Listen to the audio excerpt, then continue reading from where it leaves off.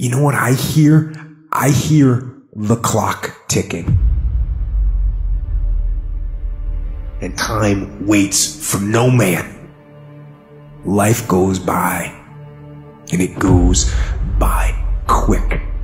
Don't waste those years. Don't waste them. Live them. I want you to be terrified of sitting on the sidelines and doing nothing. Waking up in 6 days or 6 weeks or 6 years or 60 years and being no closer to your goal. You've made no progress. That is the nightmare. That is what you really need to be afraid of, being stagnant. So, get up and go. There's going to be things that go on that are out of your control. The worst thing you can do is let something that's out of your control control you. Get control of yourself, get control of your emotions. Don't get angry, don't get frustrated. Instead, stay calm and figure out how to move forward. That idea isn't going to execute itself. That book isn't going to write itself. Those weights out in the gym, they aren't going to move themselves. You have to do it. And you have to do it now. Don't wait anymore. Don't think anymore. Don't plan anymore. Don't contemplate anymore. Don't make any more excuses or justifications. Don't rationalize anything else. No. Take the risk. Take the gamble. Take the first step.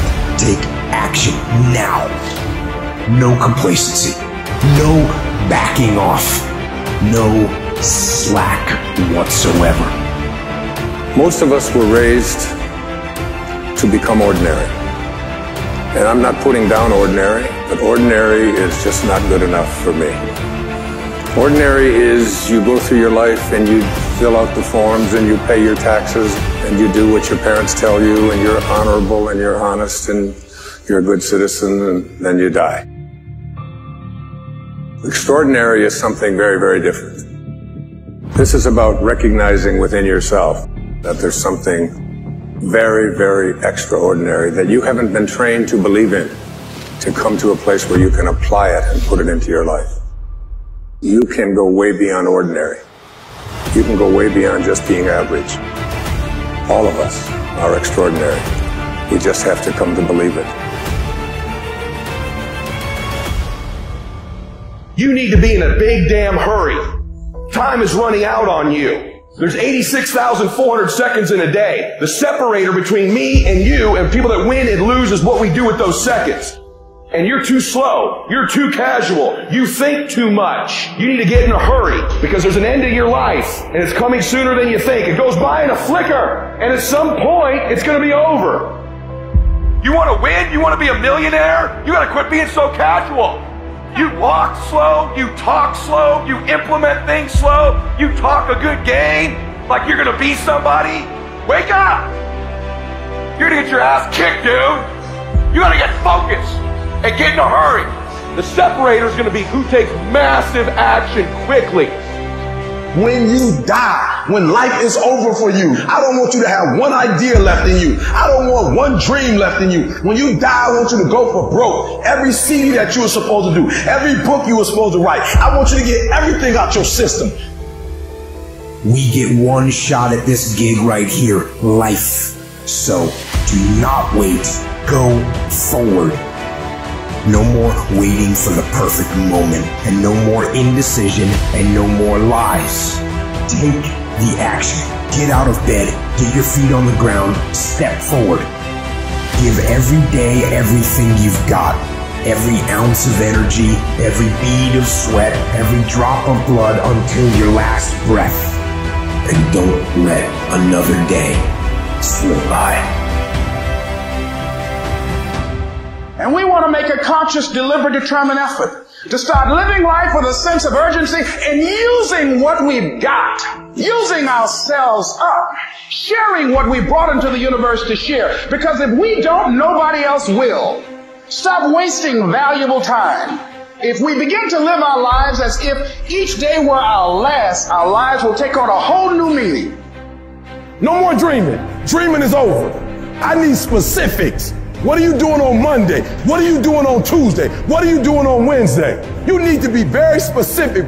It's time to put your pieces together of your puzzle. Ain't nobody stopping you but you. You not average. Stop acting like it. You not average. Why you being average? You not average. Why you being good when you not good? You great. You phenomenal. When you gonna step up to the plate? This is not a year that you're gonna be doing a lot of talking. We're not dreaming no more. We're not wishing no more. We're not watching other people ride the ride no more. This is the year for grinding. Things that you have in you that you don't even know, but until you get outside of your comfort zone, you will never discover it. You have something special. You have greatness within you. But in order to manifest your greatness, you've got to put yourself in a perpetual state of discomfort. Yes, you've got to challenge yourself. You've got to raise the bar on yourself. You've got to get busy. You've got to work your plan. It's time for me to do me, to pursue my dreams, to work my plan, to implement the things that I want for myself and for my family and for my kids. And what is your legacy? What do you want to do for yourself?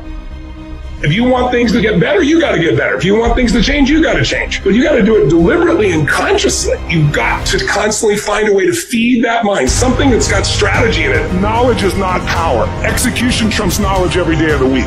Turn your shoulds into musts. Because everybody's got a list of shoulds, don't they? I should lose weight. I should go on a diet. I should make more phone calls. I should. You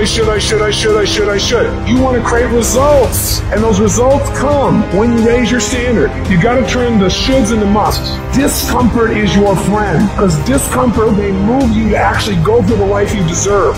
Listen, if there's only one pedestal, you must be on it. The idealized version of you must be on it. Not me. Not any other guru or influencer or thought leader. You get on the pedestal. You become the idealized version. You become the hero in your life's story. If your life is a movie and the movie ends, do you want your name at the end in the credits to be the hero and the star, or do you want it to be taxi driver number 2? You've got to focus on you.